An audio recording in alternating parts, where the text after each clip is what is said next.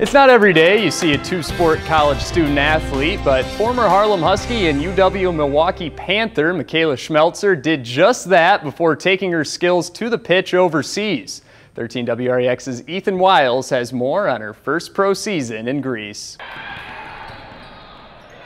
Former Harlem Husky multi-sport star McKaela Schmelzer is back in the States following her first pro soccer season in Greece. Quite the adjustment joining a new team, a new country, and a new culture. It was different at first for sure, but I was quick to find my place there, which was nice.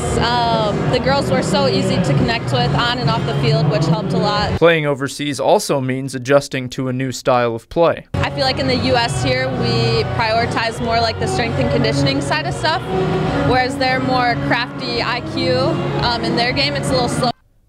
But it didn't take long for her to introduce her own style to the foreign competition. I am a little more athletic, a little more strong than everybody else. My first couple games I had a lot of fouls, which was good, but yeah, I slowly, got used to it, and it helped their team having someone else like me as well. She plans on returning to Greece soon, already planning on enjoying the sights and, of course, indulging in her favorite treat. They have so many coffee shops. I love that about Greece. Another favorite part of mine was the islands. They had a lot of islands there that you could visit, and it's absolutely beautiful. The soccer star is a natural on the court as well, returning home to represent women and her city, playing for the Rockford Lightning women's basketball team. I think it's great for women's sports, for one, and two, I think it's just awesome to see a random group of girls really to get together from the Rockford area and play together.